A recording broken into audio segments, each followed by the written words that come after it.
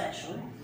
Now, I'm not going to call Pat backwards, but he did things a little differently than a lot of people normally do things. Like, for instance, normally you get the band together, and you learn a bunch of songs, and then eventually you cut a CD, go out on tour and stuff, and do the thing or whatever. But, Pat, well, he had a bunch of songs, I guess. Didn't really have a band.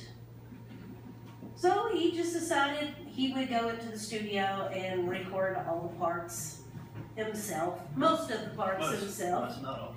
I think the banjo and the drums were laid on by other folks, but pretty much what you hear on that CD over there is Pat. So therefore, when you call him the Pat Beasley Band, it's really true. He was Pat Beasley Band on the CD there. So, tell us a little bit about, how it was, like, you've got to put a band together now and trying to find guys to learn all your parts and stuff. How'd that go? The reason I did the CD myself was because at the time I didn't know any musicians and I didn't have any musicians that would do it for free. So got the album together, and then all of a sudden I had a band just through some mutual friends, handed it out, found some people that really were interested, handed it to these guys. They were really great about learning my tunes and being really excited about it. So together you've only been a band like 3 or 4 months. Yeah, I'd say 3 or 4 months. 3 months. Not very long.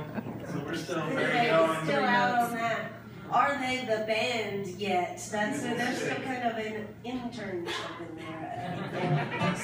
Well, we had one gentleman ask us earlier when we were sound checking. He's like, "Well, you guys a rock band or an old timey band?" I'm like, "Well, we'll see."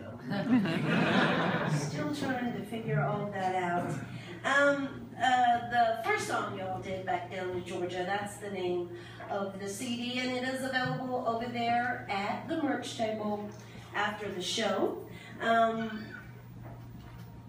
We decided probably Facebook is the best place to keep an eye out on the band. You can go to the website patbeasleyband.com.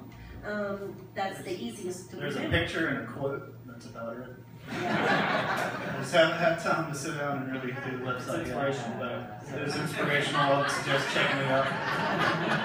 It certainly inspires you to start looking for that Facebook icon that you can click on there and actually go to his page and find out what's happening. You can keep up to date with upcoming events and such there on his Facebook page. Shaking howdy with them after the show and make them feel welcome. This is their first time with us here.